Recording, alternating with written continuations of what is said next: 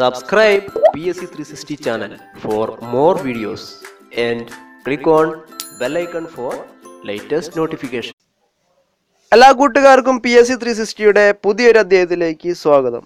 ഇന്നത്തെ ക്ലാസ്സിൽ പറയാൻ പോകുന്നത് ഫിസിക്സിലെ ഇലാസ്റ്റിസിറ്റി, പ്രഷർ, ഡെൻസിറ്റി എന്നീ വിഷയങ്ങളുമായി ബന്ധപ്പെട്ട കാര്യങ്ങളാണ്. Elasticity, the ability of a body to return to its original shape and size on the removal of the deforming force. ഒരു വസ്തുവിൽ ഒരു ബലം പ്രയോഗിക്കുമ്പോൾ ആ വസ്തുവിൻ്റെ ആകൃതിക്ക് വ്യത്യാസം വരികയും ആ പ്രയോഗിച്ച ബലം റിമൂവ് ചെയ്യുമ്പോൾ അല്ലെങ്കിൽ ആ പ്രയോഗിച്ച ബലം തിരിച്ചെടുക്കുമ്പോൾ മുൻപ് സംഭവിച്ച ആ രൂപമാറ്റം വീണ്ടും പഴയപടി ആവുകയും ചെയ്യുന്നതിനുള്ള ആ വസ്തുവിൻ്റെ കഴിവിനെയാണ് ഇലാസ്റ്റിസിറ്റി എന്ന് പറയുന്നത്. The ability of A body to return to its original shape. ബലം പ്രയോഗിച്ച സമയത്തുണ്ടായ രൂപമാറ്റം തിരികെ പഴയപടിയാകുന്നതിനായിട്ടുള്ള കഴിവിനെയാണ് നമ്മൾ ഇലാസ്റ്റിസിറ്റി എന്ന് പറയുന്നത്. Glass is more elastic than steel and steel is more elastic than rubber. Elasticity ഏറ്റവും കൂടിയത് ഗ്ലാസിനാണ്, പിന്നെ വരുന്നത് സ്റ്റീലിനാണ്, അതിനുശേഷമാണ് റബ്ബറിനുള്ളത്. ഇലാസ്റ്റിസിറ്റി ഏറ്റവും കൂടുതൽ ഗ്ലാസിന്, പിന്നെ സ്റ്റീല്, പിന്നെ rubber. If a body does not regain its original size and shape after the removal of deforming force, it is called a plastic body and this property is called plasticity. ഇനി മേൽ പറഞ്ഞ ഇലാസ്റ്റിസിറ്റിയുടെ വിപരീതം അല്ലെങ്കിൽ opposite ആയിട്ടുള്ള ഒരു പ്രതിഭാസമാണ് plasticity എന്ന് പറയുന്നത്. ഇവിടെ നമ്മളൊരു ബലം കൊടുക്കുമ്പോൾ ഒരു വസ്തുവിന് രൂപമാറ്റം സംഭവിക്കുന്നു. ആ ബലം തിരിച്ചെടുക്കുമ്പോൾ ആ വസ്തു തിരികെ അതിൻ്റെ പഴയ ഷേപ്പിലേക്ക് അല്ലെങ്കിൽ പഴയ ആകൃതിയിലേക്ക് തിരികെ വരാൻ പറ്റുന്നില്ല. അതിനെയാണ് പ്ലാസ്റ്റിസിറ്റി എന്ന് പറയുന്നത്. ഇലാസ്റ്റിസിറ്റിയിൽ നമ്മൾ അപ്ലൈ ചെയ്ത ബലം തിരിച്ചെടുക്കുമ്പോൾ പഴയ ഷേപ്പിൽ തിരികെ എത്തുന്നു. പക്ഷേ പ്ലാസ്റ്റിസിറ്റിയിൽ പ്രയോഗിച്ച ബലം തിരിച്ചെടുക്കുമ്പോൾ അത് പഴയ ഷേപ്പിലേക്ക് തിരികെ വരുന്നില്ല. ഇതിനെയാണ് പ്ലാസ്റ്റിസിറ്റി എന്ന് പറയുന്നത്. ഉദാഹരണം ക്ലേ, പ്ലാസ്റ്റിസൈൻ, എക്സെട്ര. കളിമണ്ണിൽ ബലം പ്രയോഗിക്കുമ്പോൾ ഒരു ഷേപ്പ് ആകുന്നു, പക്ഷേ അത് ബലം പ്രയോഗിച്ച് തിരിച്ചെടുത്തതിന് ശേഷം അത് പഴയ ഷേപ്പിലാകുന്നില്ല, ബലം പ്രയോഗിച്ച സമയത്ത് ഷേപ്പിൽ തന്നെയാണ് ഇരിക്കുന്നത്. ഇതിനെയാണ് പ്ലാസ്റ്റിസിറ്റി എന്ന് പറയുന്നത്.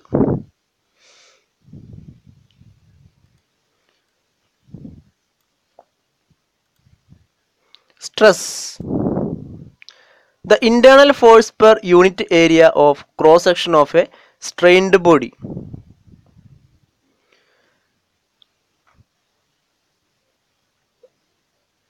ഒരു വസ്തുവിൽ നമ്മളൊരു സ്ട്രെയിൻ അപ്ലൈ ചെയ്യുക.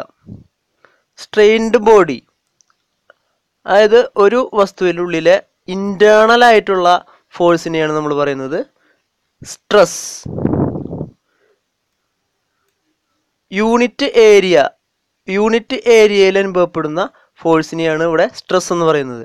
അപ്പോൾ പ്രഷർ, നമ്മൾ അടുത്തതായിട്ട് പറയുന്ന പ്രഷറും ഇതേപോലെ തന്നെയാണ്, ഇത് തന്നെയാണ് സ്ട്രെസ് എന്ന് പറയുന്നത്. ഒരു വസ്തുവിലെ യൂണിറ്റ് ഏരിയയിൽ അനുഭവപ്പെടുന്ന ഫോഴ്സിനെയാണ് നമ്മൾ ഇൻറ്റേർണൽ ഫോഴ്സാണ് ഇവിടെ പ്രത്യേകത. പ്രഷർ എന്നാൽ യൂണിറ്റ് ഏരിയയിൽ അനുഭവപ്പെടുന്ന എക്സ്റ്റേണൽ ഫോഴ്സ് ആണെങ്കിൽ യൂണിറ്റ് ഏരിയയിൽ അനുഭവപ്പെടുന്ന ഇൻറ്റേർണൽ ഫോഴ്സിനെയാണ് നമ്മൾ സ്ട്രെസ് എന്ന് പറയുന്നത്. Stress equal to force per area, internal force per area. SI unit of stress newton per metre square. പ്രഷറിൻ്റെയും unit സ്ട്രെസ്സിൻ്റെ യൂണിറ്റിന് തുല്യമാണ് newton per metre square. Strain, the ratio of change in dimension to the original dimension. ഇതൊരു റേഷ്യോയാണ്. Strain എന്ന് പറഞ്ഞാൽ change in dimension by original dimension. ഒരു വസ്തു അതിനൊരു ബലം പ്രയോഗിച്ചപ്പോൾ അതിൻ്റെ ആകൃതിക്ക് വ്യത്യാസം വന്നു. ഒരു വസ്തു അതിൻ്റെ ബലം പ്രയോഗിക്കുമ്പോൾ അതിൻ്റെ ആകൃതിക്ക് വ്യത്യാസം വന്നു.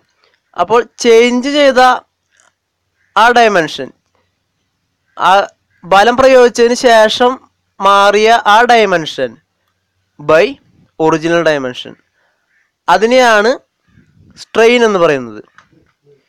ഇതിൽ രണ്ടും ഡയമെൻഷൻ ഈക്വൽ ആയതുകൊണ്ട് യൂണിറ്റ് ഇല്ല, നോ യൂണിറ്റ്. സ്ട്രെയിനിന് യൂണിറ്റ് ഇല്ല. ഒന്നുകൂടി പറയാം. സ്ട്രെസ് എന്ന് പറഞ്ഞാൽ internal force per unit area of cross section of A strained body. Internal force ആണ് അത്, യൂണിറ്റ് ഏരിയയിൽ അനുഭവപ്പെടുന്ന ഇന്റേണൽ ഫോഴ്സ്. സ്ട്രെയിൻ എന്ന് പറഞ്ഞാൽ the ratio of change in dimension two the original dimension.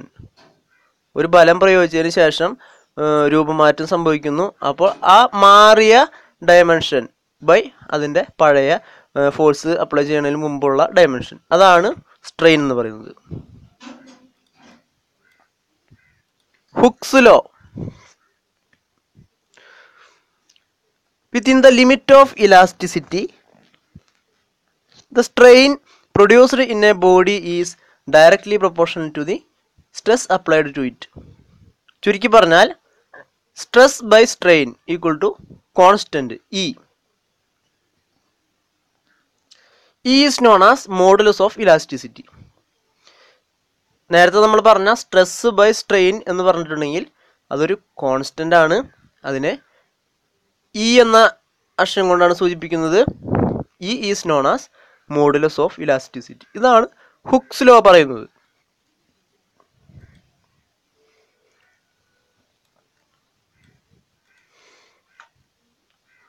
Pressure. Pressure is the force applied perpendicular to the surface of a object per unit area over which that force is distributed. ഈ ചിത്രത്തിൽ നോക്കിയാൽ നമുക്ക് മനസ്സിലാകും. അതായത് unit ഏരിയയിൽ apply ചെയ്യുന്ന perpendicular ആയിട്ടുള്ള ഫോഴ്സിനെയാണ് നമ്മൾ പ്രഷർ എന്ന് പറയുന്നത്.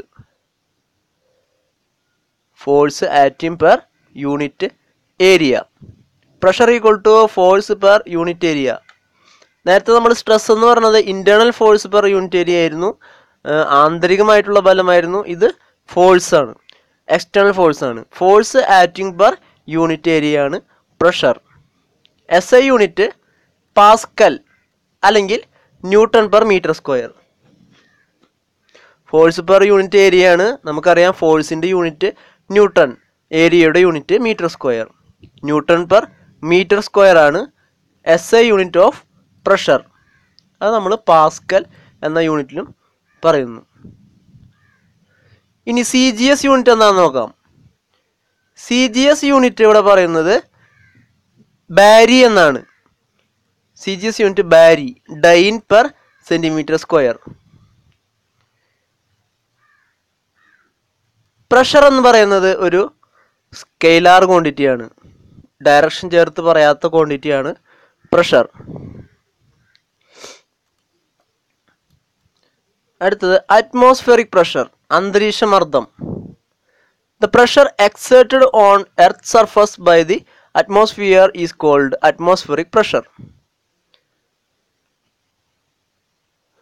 ഭൂമിയുടെ ഉപരിതലത്തിലെ അന്തരീക്ഷം മൂലമുണ്ടാകുന്ന, അന്തരീക്ഷത്തിലെ വായു മൂലമുണ്ടാകുന്ന മർദ്ദത്തിനെയാണ് അന്തരീക്ഷ മർദ്ദം അഥവാ അറ്റ്മോസ്ഫിയറിക് പ്രഷർ എന്ന് പറയുന്നത്.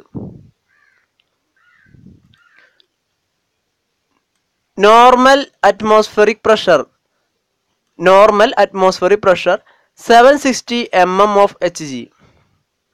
നോർമൽ അറ്റ്മോസ്ഫിയറിക് പ്രഷർ എന്ന് പറയുന്നത് 760 mm Hg ആണ്. ഇവിടെ ചിത്രത്തിൽ കൊടുത്തിട്ടുള്ളത് ശ്രദ്ധിക്കുക.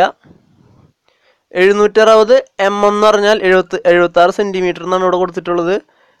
760 മില്ലിമീറ്റർ മെർക്കുറി. Hg എന്ന് പറയുന്നത് മെർക്കുറിയുടെ അളവാണ്. അപ്പോൾ ഇവിടെ ഒരു ഗ്ലാസ് ട്യൂബൊക്കെ കൊടുത്തിട്ടുണ്ട്. അപ്പോൾ അന്തരീക്ഷത്തിൽ ഒരു മർദ്ദം പ്രയോഗിക്കപ്പെടുമ്പോൾ മെർക്കുറി കോളം 76 സെന്റിമീറ്റർ അഥവാ 760 മില്ലിമീറ്റർ ഉയരത്തിലാണ് നിൽക്കുന്നത്. ഇതാണ് സാധാരണ നോർമലായിട്ടുള്ള അന്തരീക്ഷ മർദ്ദം.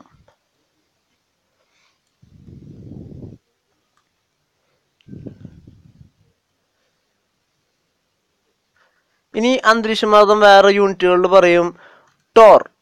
1 Tor equal to 1 mm of HG. ഈ 760 ഒന്നിനെ ഒരു ഭാഗത്തിന് 760 mm ഓഫ് HGയിൽ ഒരു ഭാഗത്തിനെയാണ് ഒരു ടോർ എന്ന് പറയുന്നത്. ഇതും അന്തരീക്ഷ മർദ്ദത്തിന്റെ ഒരു യൂണിറ്റ് ആണ്. ഇനി മർദ്ദത്തിന്റെ വേറൊരു യൂണിറ്റ് ആണ് bar. 1 bar equal to 10⁵ newton per metre square. 1 bar equal to 10⁵ newton per metre square. അതുപോലെ തന്നെ 1 ബാർ ഈക്വൽ ടു 0.98692 അറ്റ്മോസ്ഫിയർ. ഒരു ബാർ എന്ന് പറയുന്നത് 10⁵5 ന്യൂട്ടൺ പെർ മീറ്റർ സ്ക്വയർ ആണ്. അതുപോലെ ഒരു ബാർ എന്ന് പറയുന്നത് 0.9862 atmosphere പ്രഷറാണ്. Instrument used to measure atmospheric pressure is barometer. ചിത്രത്തിൽ കൊടുത്തിട്ടുള്ളതാണ് ബാരോമീറ്റർ. അന്തരീക്ഷ മർദ്ദം അളക്കുന്നതിനുള്ള ഉപകരണമാണ് ബാരോമീറ്റർ. ബാരോമീറ്റർ കണ്ടെത്തിയത് Torricelli. Barometer was invented by Torricelli. Liquid used in barometer mercury. മെർക്കുറിയാണ് ബാരോമീറ്ററിൽ ഉപയോഗിക്കുന്ന ലിക്വിഡ്. ചിത്രത്തിൽ കൊടുത്തിട്ടുള്ളത് ആധുനിക രീതിയിലുള്ള ഒരു ബാരോമീറ്റർ ആണ്. പണ്ട് കാലത്ത് ഉപയോഗിച്ചിരുന്നത് മെർക്കുറി ഉപയോഗിച്ചിട്ടുള്ള ബാരോമീറ്റർ ആയിരുന്നു.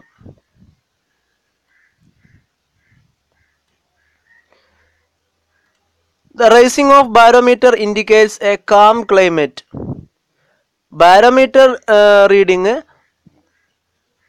ഉയർന്നിട്ടുണ്ടെങ്കിൽ അത് നല്ല കാലാവസ്ഥയുടെ ഒരു സൂചനയാണ്. The rising of barometer read indicates A calm climate, അല്ലെങ്കിൽ ഒരു ക്ലിയർ വെതർ എന്ന് പറയും. നല്ല പ്രസന്നമായ കാലാവസ്ഥയിലാണ് ബാരോമീറ്റർ റീഡിംഗ് ഉയരുന്നത്. Sudden fall in barometric reading is the indication of Storm. Barometer reading പെട്ടെന്ന് താഴുകയാണെങ്കിൽ അത് ഒരു കൊടുങ്കാറ്റ് വരുന്നതിനുള്ള ലക്ഷണമാണ്. കാരണം കൊടുങ്കാറ്റ് വരുന്നതിന് മുമ്പായിട്ട് അന്തരീക്ഷമർദ്ദം, കൊടുങ്കാറ്റ് വരാൻ സാധ്യതയുള്ള പ്രദേശത്തെ അന്തരീക്ഷമർദ്ദം വളരെ താഴ്ന്നു പോകുന്നു. മർദ്ദം കൂടിയ ഭാഗത്തു നിന്നും കുറഞ്ഞ ഭാഗത്തേക്കാണ് കാറ്റ് വീശുന്നത്. അപ്പോൾ അതൊരു കൊടുങ്കാറ്റിൻ്റെ സൂചനയാണ് sudden fall in barometric reading എന്ന് പറയുന്നത്. Slow fall in barometric is the indication of rain. Slow fall in barometric reading is the indication of rain.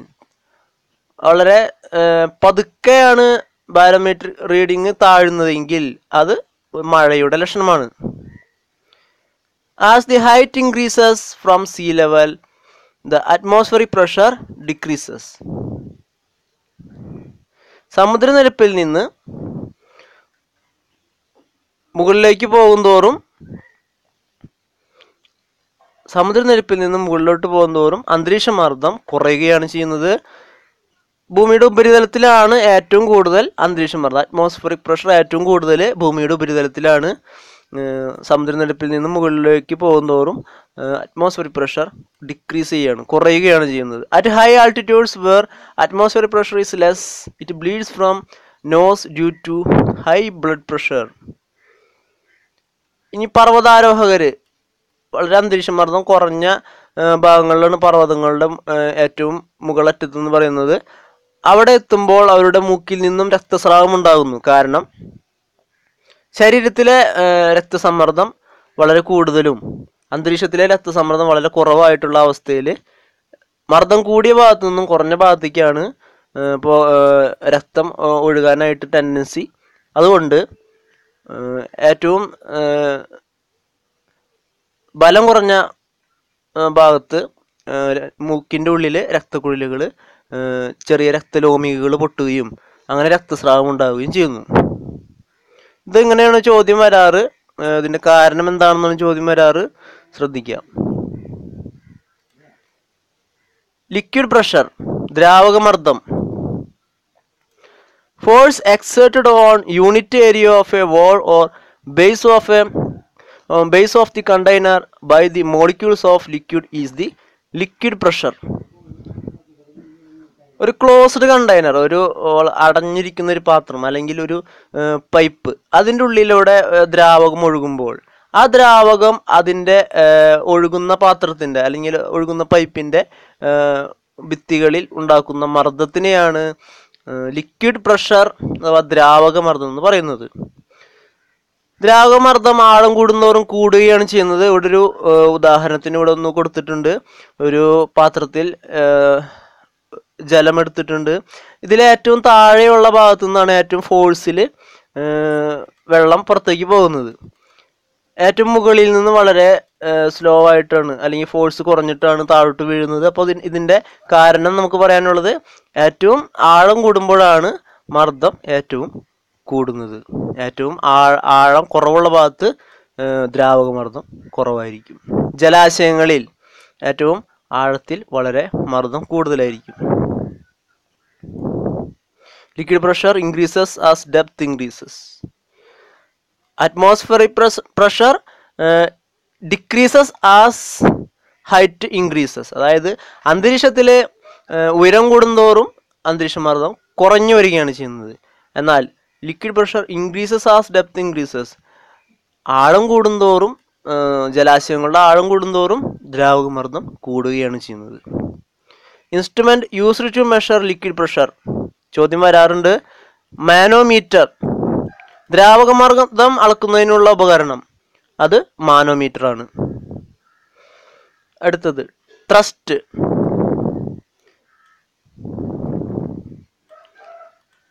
The total force acting on a body perpendicular to its surface is called thrust. അല്ലെങ്കിൽ the force applied on a surface in a direction perpendicular to the surface. ഒരു ഉപരിതലത്തിന് perpendicular ആയിട്ട് കൊടുക്കുന്ന ഒരു ആകെ ബലത്തിന് പറയുന്നതാണ് thrust, അല്ലെങ്കിൽ ഒരു തള്ളൽ ബലം എന്ന് പറയാം. അതിൻ്റെ യൂണിറ്റ് ന്യൂട്ടനാണ്. ബലമാണ്, അതുകൊണ്ട് തന്നെ അതിൻ്റെ യൂണിറ്റ് ന്യൂട്ടനാണ്. ഉദാഹരണം: the പ്രൊപ്പൾസീവ് force of A jet or rocket engine.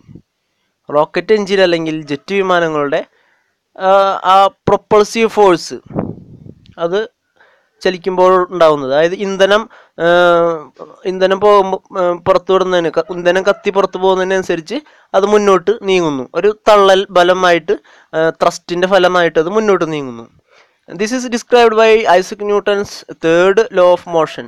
Isaac ന്യൂട്ടൻ്റെ മൂന്നാം ചലന നിയമം അനുസരിച്ചാണ് റോക്കറ്റും ജെറ്റ് വിമാനവും ഒക്കെ പ്രവർത്തിക്കുന്നത്. ഇത് എല്ലാ വിമാനങ്ങളുടെ കാര്യം എടുത്താലും ഇതിലെല്ലാം തന്നെ ഉള്ളത് ത്രസ്റ്റാണ്. വായുവിൽ ഉയർന്നു പൊങ്ങാനുള്ള ഒരു ത്രസ്റ്റ്. അതുപോലെ ജലാശയങ്ങളിൽ നിന്ന് നമ്മൾ എന്തെങ്കിലും ഭാരപ്പെട്ട വസ്തുക്കൾ ജലാശയത്തിനുള്ളിൽ നിന്നും പുറത്തേക്ക് എടുക്കുമ്പോൾ അത് ഒരു ത്രസ്റ്റ് അതിൽ പ്രയോഗിക്കപ്പെടുന്നുണ്ട്. അതാണ് നമ്മൾ കഴിഞ്ഞ ക്ലാസ്സുകളിൽ പറഞ്ഞ പ്ലവക്ഷമ ബലം, ബൊയാൻസി എന്ന് പറയുന്നത്. അവിടെയും വരുന്നത് ഒരു ത്രസ്റ്റാണ്. When you submerge something in water it appears to weightless.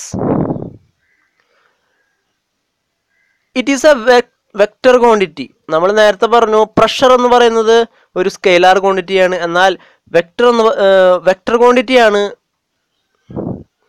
Thrust എന്ന് പറയുന്നത്. Pressure scalar quantity, thrust vector quantity.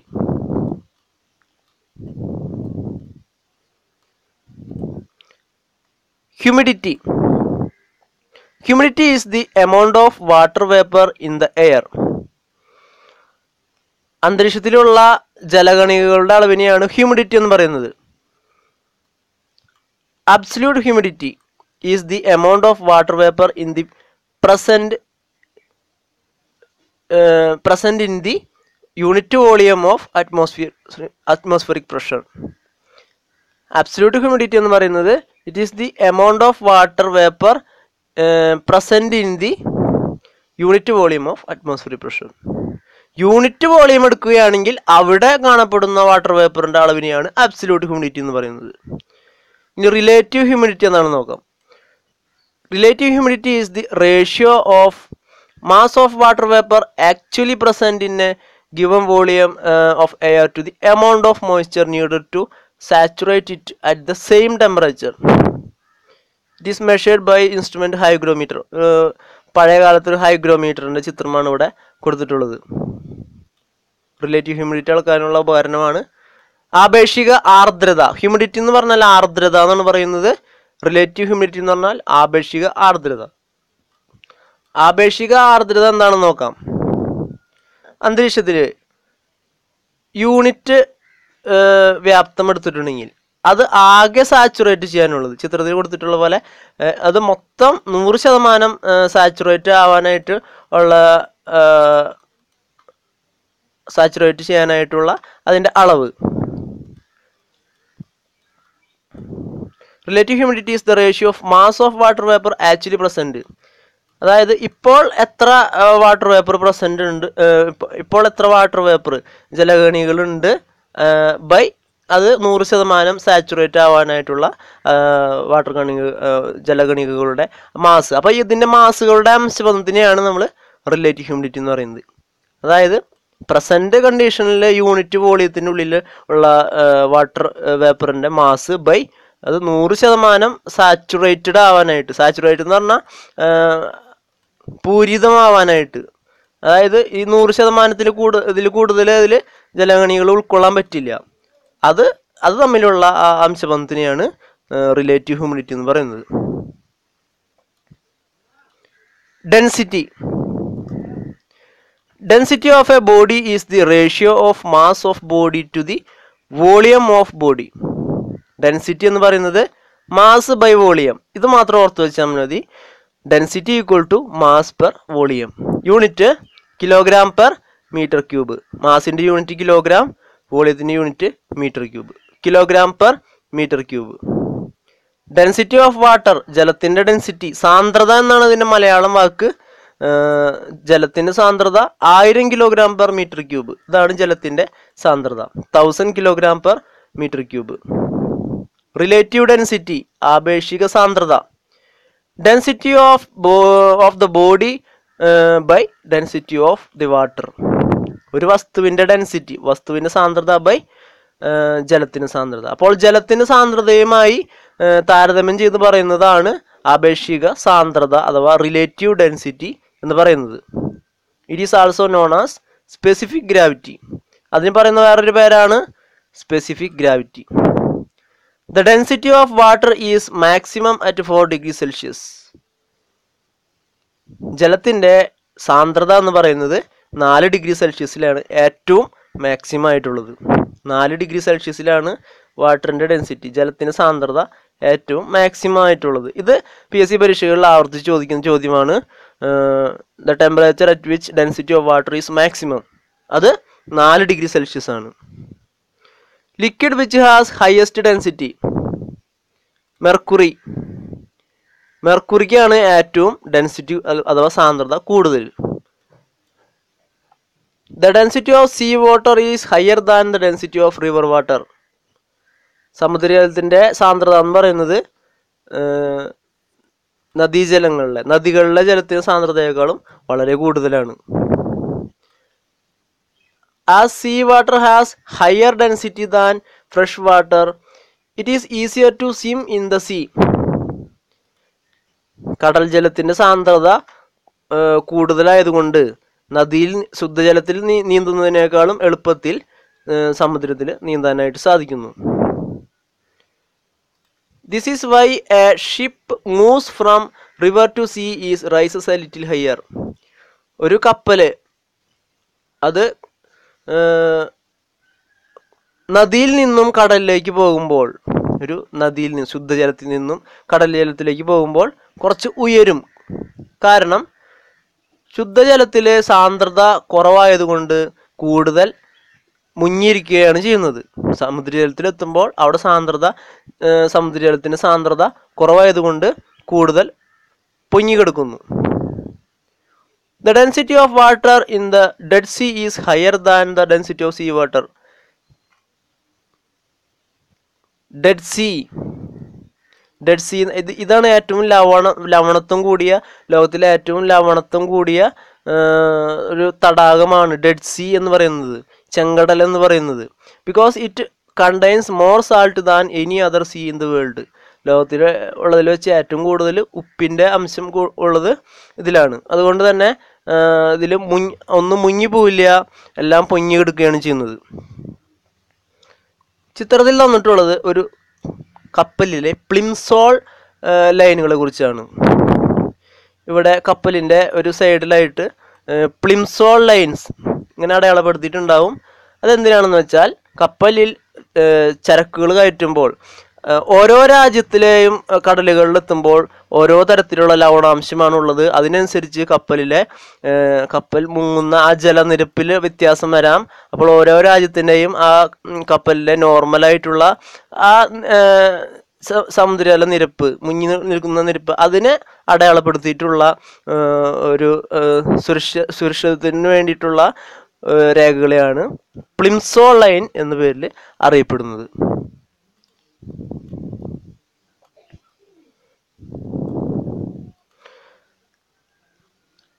Ice being less dense than water, it floats on water when, അതായത് ഐസിന് ജലത്തിനേക്കാളും സാന്ദ്രത കുറവായതുകൊണ്ട് അത് പൊങ്ങിക്കിടക്കുകയാണ് ചെയ്യുന്നത്. When ice melts the level of water റീമെയിൻസ് unchanged. ഇനി ഒരു പാത്രത്തിലെ കുറച്ച് ഐസ് ജലത്തിന് മുകളിൽ ഇട്ട് വെച്ചിട്ടുണ്ട്. അത് ഉരുകിത്തീരുമ്പോൾ ജലനിരപ്പിൽ വ്യത്യാസമൊന്നും വരുന്നില്ല. ഇത് PSC പരീക്ഷകളിൽ ഇടയ്ക്ക് ചോദ്യം വരാറുണ്ട്. ഐസ് ഉരുകിത്തീരുമ്പോൾ ജലനിരപ്പിന് എന്ത് സംഭവിക്കുന്നു എന്ന് ചോദിക്കാറുണ്ട്.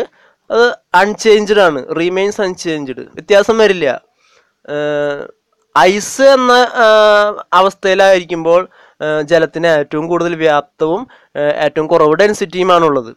അപ്പോൾ അതിനനുസരിച്ച് അത് ഉരുകുമ്പോൾ അതിൻ്റെ when ice melts volume decreases, അതിൻ്റെ വോളിയം കുറയുകയാണ് ചെയ്യുന്നത്.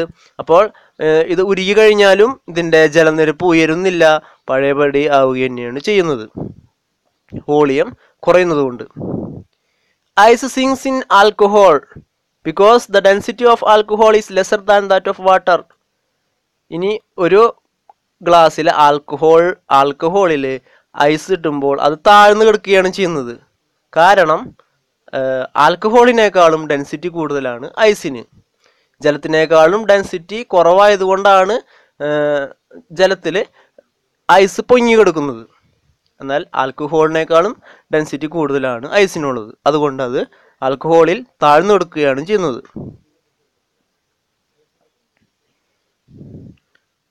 Since the density of water is greater than the density of petrol, it is impossible to extinguish a petrol fire by water. ജലത്തിനേക്കാളും density കുറവാണ് പെട്രോളിന്. അതുകൊണ്ട് തന്നെ ഇത് പെട്രോൾ മൂലമുണ്ടാകുന്ന തീപിടുത്തത്തെ ജലം കൊണ്ട് അണയ്ക്കാനായിട്ട് സാധിക്കില്ല.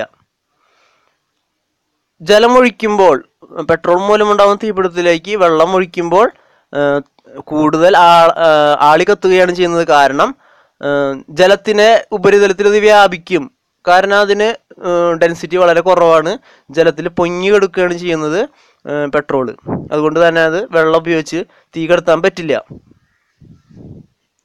An iron nail floats on mercury but sinks in water because the density of iron is less than mercury and greater than water. ഒരു ഇരുമ്പാണി മെർക്കുറിയിൽ പൊങ്ങിക്കെടുക്കും, പക്ഷേ ജലത്തിൽ താഴ്ന്നു പോകും. കാരണം ഇരുമ്പാണിക്ക് മെർക്കുറിയേക്കാളും ഡെൻസിറ്റി കുറവാണ്. അതുകൊണ്ടാണ് പൊങ്ങിക്കെടുക്കുന്നത്. ഏറ്റവും കൂടുതൽ ഡെൻസിറ്റിയുള്ള ദ്രാവകം മെർക്കുറിയാണ്. പക്ഷേ ഇരുമ്പാണിക്ക് ജലത്തിനേക്കാളും ഡെൻസിറ്റി കൂടുതലാണ്. അതുകൊണ്ട് അത് പൊങ്ങിക്കെടുക്കില്ല, ജലത്തിൽ താഴ്ന്നു പോവുകയാണ് ചെയ്യുന്നത്. ഇനി കപ്പലുകളിലൊക്കെ ഉള്ളിൽ ധാരാളം എയർ ഉണ്ട്, ധാരാളം ഹോളോ ഷേപ്പ്ഡാണ്. അതുകൊണ്ട് തന്നെ അത് ലോഹത്തിൻ്റെ കപ്പലായാലും അതിൻ്റെ ആകൃതി കൊണ്ട് തന്നെ അതിൻ്റെ ഉള്ളിലുള്ള വായുവറകൾ അങ്ങനെയുള്ള കുറേ സജ്ജീകരണങ്ങൾ ഉള്ളത് കൊണ്ട് തന്നെ കപ്പലുകൾ ജലത്തിൽ പൊങ്ങിക്കിടക്കുകയാണ് ചെയ്യുന്നത്. പ്ലവന തത്വം അങ്ങനെയുള്ള കാര്യങ്ങളൊക്കെ ഉപയോഗിച്ചിട്ടാണ് കപ്പലുകൾ പൊങ്ങിക്കിടക്കുന്നത്.